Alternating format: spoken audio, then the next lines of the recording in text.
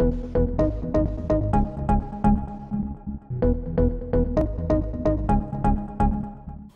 I'm Ken Canyon. And I'm Coach Lynch. Together we are Transformation Specialists. That's right, and we make up Team Resultz, and we've come up with a comprehensive step-by-step program that helps schools and students increase their results in all areas of their life. How do we do that? We do that by focusing on 3 areas. Number 1, academic performance. Number 2, critical thinking. And number 3, character development.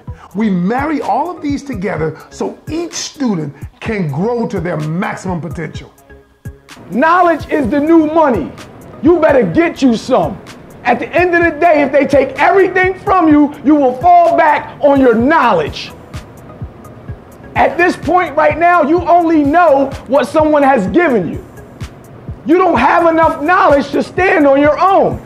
You cannot afford to fall asleep in class. You cannot afford that. The stuff that I'm giving you right now, this stuff is worth millions of dollars. Anything you desire, God has given you the ability to do something that animals don't have the ability to do. What that is have imagination. If God gave all of us imagination so that we could predict and see our future. So that's what ideal self is. I imagine myself doing something. And the question is, where does all this come from? If you can imagine yourself doing something spectacular, everything in your life can come true. All you have to do is, number 1, you have a self-image. How do you feel about that self-image? And imagine what you can become. You miss 100% of the shots you don't take. You weren't even going to say anything, and you got the answer right. You were the last person to take your shot, and you're going to miss out a lot of opportunities, a lot of things in life, just being scared to fail. You got to understand that success comes from failure. As many times as you miss, as many times as you miss, as many times as you miss, as long as you get back up and you keep trying, you can't fail. You know what happens when you compare yourself to somebody else? I call it perpetual frustration.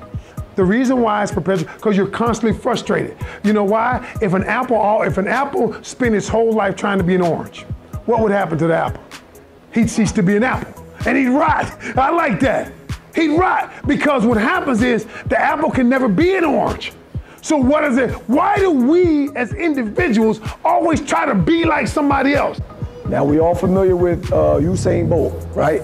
Usain Bolt is considered the fastest man in the world, all right? But what he did when he first won the gold medal, he created a standard. He created a community amongst the Jamaican runners where when they went up against him every single day in practice, they were competing against the very best in the world. I am empowered. I am inspired. I am motivated. I am grateful.